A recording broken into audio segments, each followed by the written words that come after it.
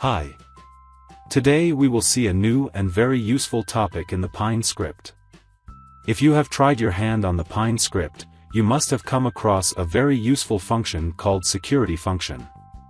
A security function is used when you want to get data from different time frames, or when you want to get the data from different stocks. But there is a problem. A security function cannot be used within a local scope.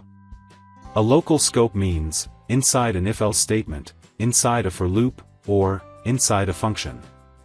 Let's see this problem practically, and then try to see the solution. Here, I have created an indicator called dynamic requests. Here, we have a variable called value.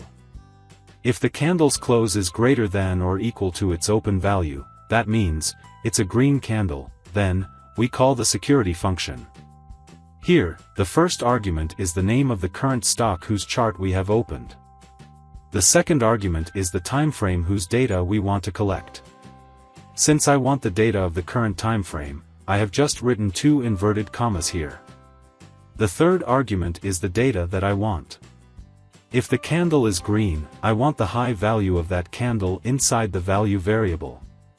Similarly, if the candle is not green, that means it is a red candle, then we call the security function again, and this time we get the low value of the candle inside the value variable. And finally, we plot the value variable. But, as soon as I save this code, I get an error. It says, cannot use request call within loops or conditional structures. This is the problem I was talking about. We cannot use the security function inside an if-else statement, or a for loop. So what's the solution? Pine script has introduced a new attribute in this indicator function, which will solve this issue. If you hover the mouse over the indicator function, you can see this new attribute called dynamic requests. Let's see what it says further. I will open the documentation.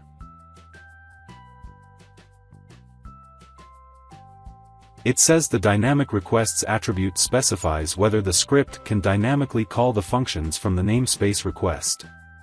Dynamic request calls are allowed within the local scopes of conditional structures, for example, if, and, loops like for loops.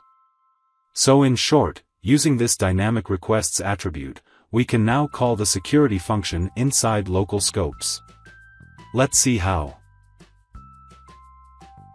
We simply have to write dynamic requests equal to true in the indicator function. And that's it. Now we don't get that error that we were getting earlier. Let's add this indicator to the chart and see if it is working or not. There you go. When the candle is green, it connects the high value of the candle. And, when the candle is red, it connects the low value of the candle. So the indicator works as expected, and we have managed to use the security function inside a local scope thanks to the dynamic requests attribute. I hope this helps you. Thanks for watching.